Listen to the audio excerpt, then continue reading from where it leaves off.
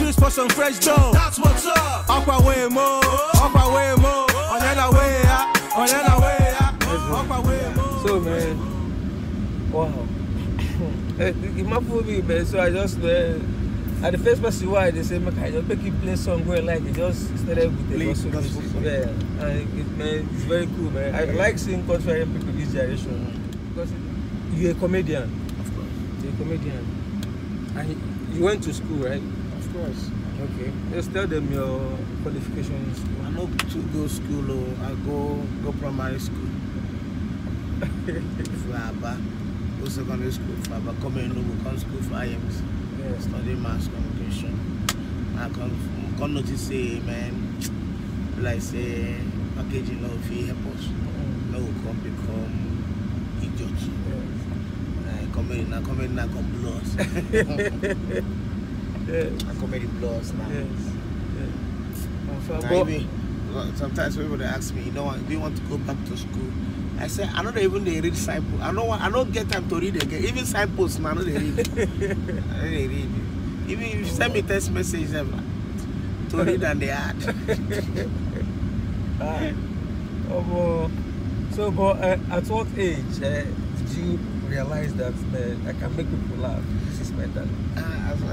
I think at the age of 27. Okay.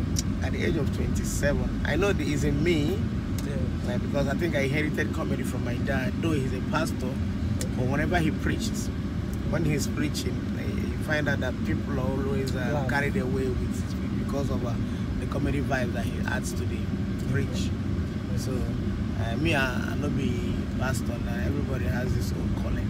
The Bible says that he has given us diverse gifts. Some he gave prophets, some he gave teachers. I think he gave us comedy. Yeah, to make people happy. Make people, especially in this depressed country. Nigeria. Because comedy is actually selling in this country. If not for comedians in Nigeria, everybody for don't pack. I tell you. By now, you were there, I know say for them. If you don't go first care, that country is a new country. Now I won't give you work now, you're not come Okay, let's go back. Yeah. So I can see the ring on your finger. So actually, you're a married man. I'm married. And you are proudly married. Child. But you are flexing it, man. So how is the marriage life treating you? But their marriage is sweet, though. Confirm. You know one thing I tell you. People go also they talk saying that if you have to get married. Yeah. No.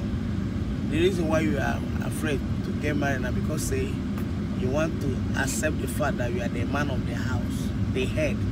Okay. You know, but it's what the Bible said that, yes, now that the man should be the head of the family. Yeah. But it's not the same way people are understanding it. You know, when I talk, I carry you go say my papa tell me. My dad always tell me this. He said, the reason why, have you ever seen me and your mother quarrel? I said, no. Since I started growing up and I understand the fact that two of you are my parents, I've not seen you guys even exchange words. The same thing I'm doing, that's the same thing you're going to do if you want your marriage to work. And I asked Daddy, what are you doing? He said, never you. This is a very clean point about to release, man. He said, never you be the head. Okay. Don't accept to be the head. I know that the Bible said the man should be the head of the family, but don't be the head. Take the head, give it to your wife. You be the tail. Now, under that head that you are, you'll be controlling the head.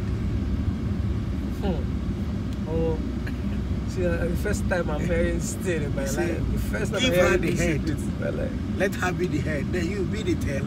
Then be under, be controlling the head. He say if the neck is not carrying the head will not turn. Yes. So be the neck, and they turn the head anywhere you want him or you want the neck to go. Because what actually what we are doing, most guys are doing is we are saying that we are the head. And women are the neck. And they want to. And they are turning the whole thing around. They want to, as the head, because they say that you are the head. You want to act. Even there are some things that you need to overlook and just so that peace will reign. You know, there's some way you talk to your wife. Yes. We have human differences. Yeah. Women, there are some women that when you scold them, they'll get angry. There are some women that if you want to get them, you don't need to scold them. You don't need to correct them with anger. You call them, pamper them, tell them. They will not be the one to feel remorse and they will cry and apologize. But when you come and start shouting, you are adding salt to injury. There are some women that when you shout at them, they'll take correction.